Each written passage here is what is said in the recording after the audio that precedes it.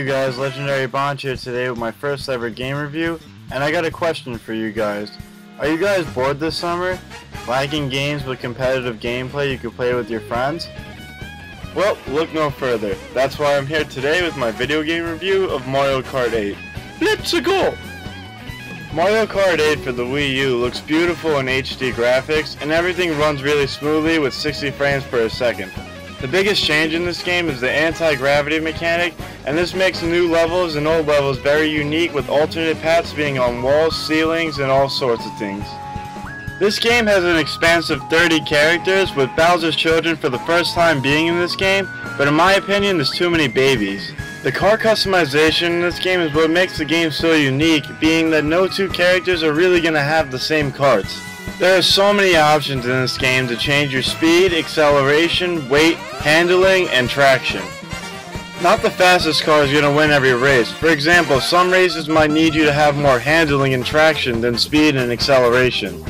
And every character in the game is breaking up into weight classes. A very fun aspect about this game is the instant replays you can see after the matches.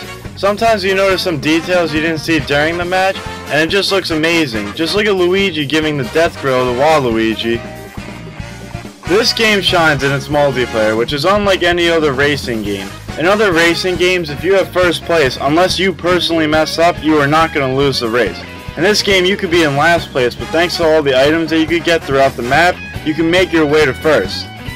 This makes games very unpredictable. The difficulty sets in this game make it playable for anyone. If you suck, you can play on 50cc, and if you're an expert gamer like myself, you can play on mirror mode, which is quite challenging. The replayability on Mario Kart 8 is unlike any other game. There's tons of unlockables to do, you could run through Grand Prix with your friends, and if you want to get everything in this game, that means you're going to have to go through every single course on every single difficulty and get first place in every single race. So good luck with that. This is the type of game that you play with a friend, and once you finish one race, you get right into the next because this game is very addicting. With all the kart possibilities and all the characters in the game, this game never gets stale as you try out a new every single time.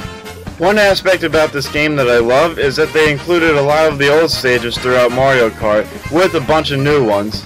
This game is a must-have for multiplayer because anyone can get into it. The controls are very simple, but it's the skills that are going to take you a while to get.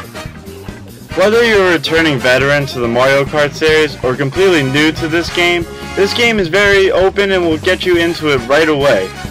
If you're like me and you still can't wait for Super Smash Bros. Wii U and 3DS, Mario Kart 8 will serve as a great game to fill that void. If you're considering buying a Wii U, Mario Kart 8 is the game that will get you to buy it.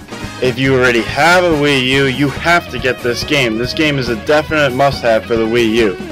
Now, time for the moment you guys all have been waiting for, and that's my rating on this game.